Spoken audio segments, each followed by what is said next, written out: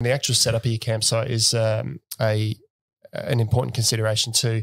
And I say that because I camped once somewhere where I got told a story about how people were in their campsite just enjoying the evening, but their car was unlocked, which was behind them. So on the other side of the car, people came into the unlocked door and were just opportunistic and stole things out of the car while they were in the campsite. Yeah. So if you're in, once again, this was in a town where you can have issues with young kids and alcohol and that sort of thing can become a problem in some towns. Yeah.